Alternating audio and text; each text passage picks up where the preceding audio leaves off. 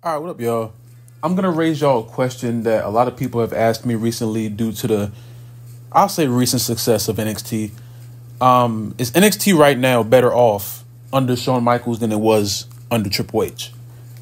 And while I do prefer the new era of NXT, starting off with 2.0 and then moving on to what it is now, Black and Gold was something different, And while I think we shouldn't really forget that, at the same time, I do think that the current NXT is doing things a lot better than Black and Gold.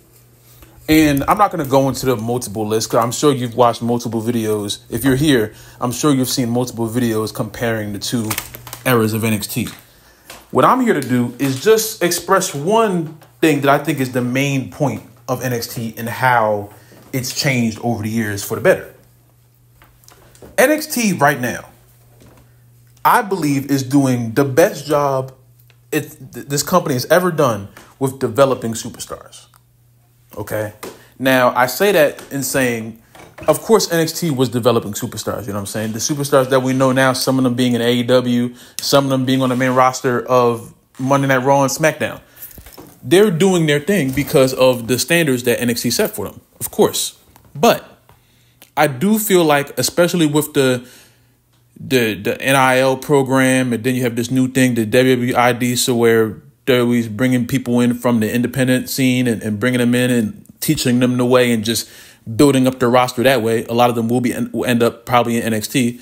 I think Shawn Michaels is doing a lot of a better job of just showcasing these superstars, and putting them in small programs and then slowly building them up to the point to where they become something insane. Like take Trick Williams, for example. You know what I'm saying? When Trick Williams started, he was merely a mouthpiece. You know what I'm saying? He got his hands dirty sometimes. Most recently, from what I remember, he just used his shoe. He used his shoe to wrestle. He would hit people with the shoe to help Melo win. You know what I'm saying? He was just there. He helped Melo because Melo wasn't the best at a promo, even though Melo's not a bad promo. Trick is much better than Melo. So when Melo couldn't say something, Trick could deliver it. And Trick was funny. He's charismatic. And it just went off. You know what I'm saying? So everything that Melo couldn't do, Trick colored in those lines. You know what I'm saying? He filled in all those gaps. And that's why they worked. To get to the point where Trick Williams now, as Melo's moved on to the main roster, Trick, two-time NXT champion, you know what I'm saying? Coming off of, I think, his best year so far, a nuclear superstar in NXT, and when he's showing up on the main roster, the crowd responds.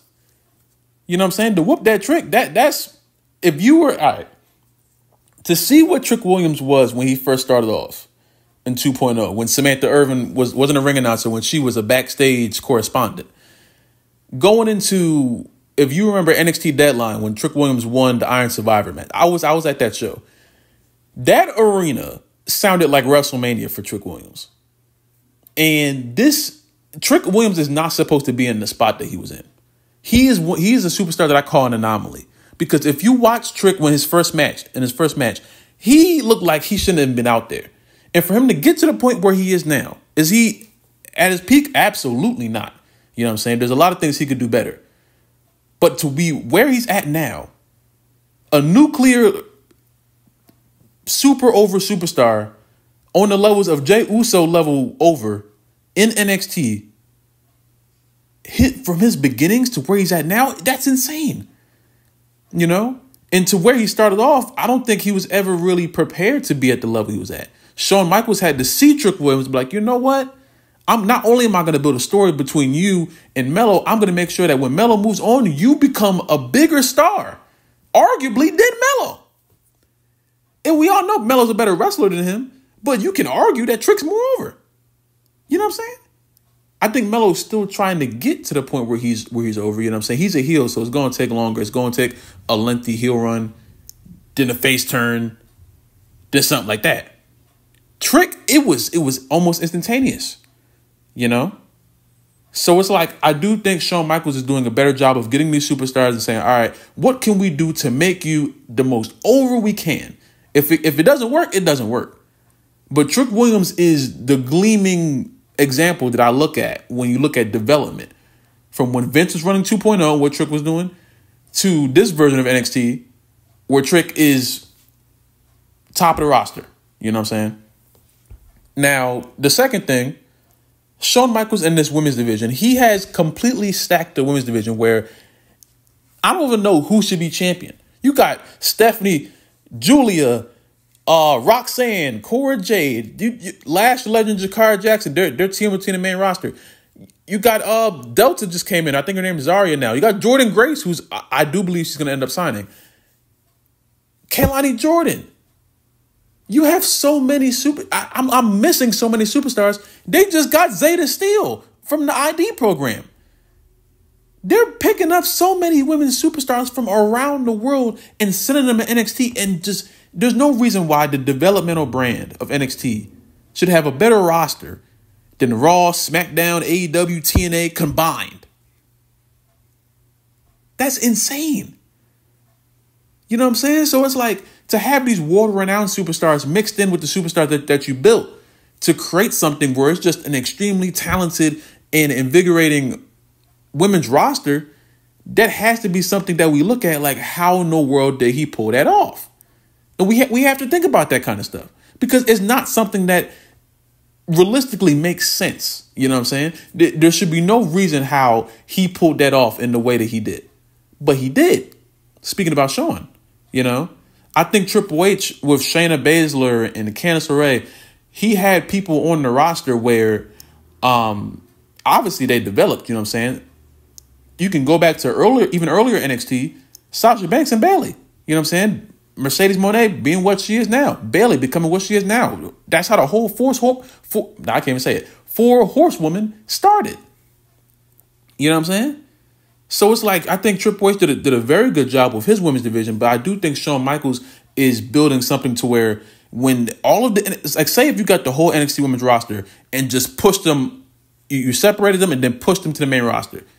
You're mixing Bianca Belair, who arguably to me is going to be the greatest of all time when she's done, with Julia, with Stephanie, with all of these other superstars who've never come. It's amazing. It's beautiful. You know what I'm saying?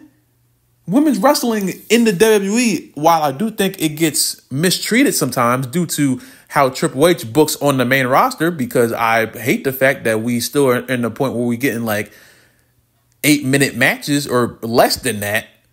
Sometimes 3, 4, 5-minute matches on SmackDown just to move the show along, which I do hate. And I don't know why Triple H still does that, but we're going to move on from that for right now because there's not a Triple H video. You know what I'm saying? Shawn has gotten to the point where a lot of people want to see how Shawn would do with the main roster. And I'm one of those people.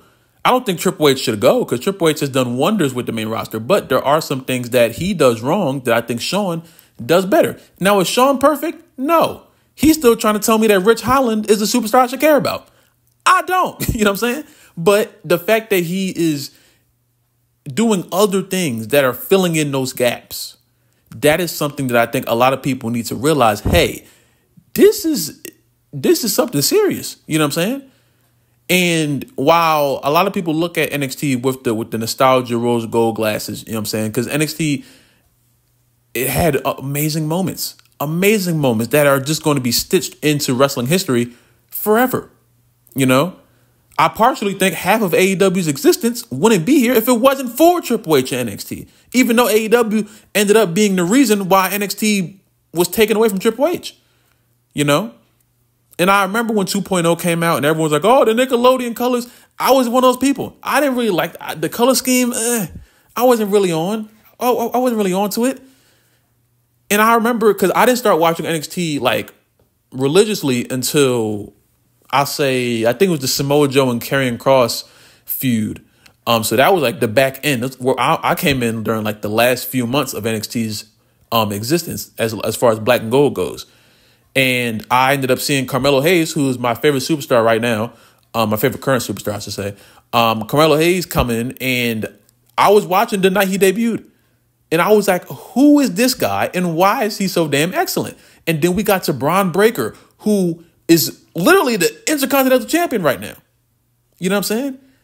And for every Adam Cole kicking Ricochet out of the air, I give you Bron Breakker knocking Melo out there with the spear.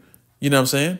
I can go moment for moment, spot for spot. If we want to sit down and do it, I can. Because NXT 2.0 and moving on, while it wasn't perfect, while it was very goofy at times, while it was very 2017 Monday Night Raw-ish at times because of who was running it, it still ended up developing some superstars that we have now that are either on the main roster or are very close to becoming main roster superstars, you know? Now, I do think some superstars were better off in NXT than they were. And I do think why you had things like Survivor Series, when NXT came in and just ran roughshod over the main roster, that is something that is going to be etched in history forever. Adam Cole doing what he did, you know what I'm saying? When Keith Lee was throwing Roman Reigns around. To look at that in hindsight is insane. To where Roman Reigns became and where Keith Lee became, it's insane, you know what I'm saying? So, like, while Triple H, I'm not going to act like Black and Gold was trash or Black and Gold is overrated. I'm not going to say that. I'm not going to say that. But I will say that I've gotten a lot more excitement out of 2.0 and moving on than I have out of Black and Gold. Now, maybe that's just because I wasn't a religious Black and Gold watcher. Because I wasn't. You know what I'm saying? All the stuff I saw from Black and Gold was afterwards. You know, so I sat down with one of my friends who was a religious Black and Gold watcher, and he just showed me all of the best stuff. And I understand. I was astonished. I ain't gonna lie. Watching it back, I do feel like it's better because watching it live, I guess it's. I do think it was something where like you had to be there. You know what I'm saying? But at the same time, NXT Black and Gold was universal. So while you do get a certain level of joy because you were there in real time, watching it back in hindsight, knowing what you know now, it may be even better. Because now you're seeing superstars that are doing certain things that may not be in the WWE anymore. Maybe they're doing different things. Maybe they're on the main roster now. Seeing where everyone has come from, it's insane, you know? So I sit here and I'm like, all right, I've seen NXT Black and Gold. We're living through the new era of NXT. I do think Shawn Michaels is doing a much better job of preparing these superstars to move on in wrestling. I think what Triple H was doing, he was developing the superstars, but I think he was developing them for NXT itself, you know, because I don't think that he did a very good job of bridging the gap between NXT and the main roster. That's why when Vince's crazy, goofy ass came in and he started trying to rip these superstars of what they were in NXT, making Keith Lee Bearcat and trying to make Adam Cole a manager, doing stupid things, you know what I'm saying?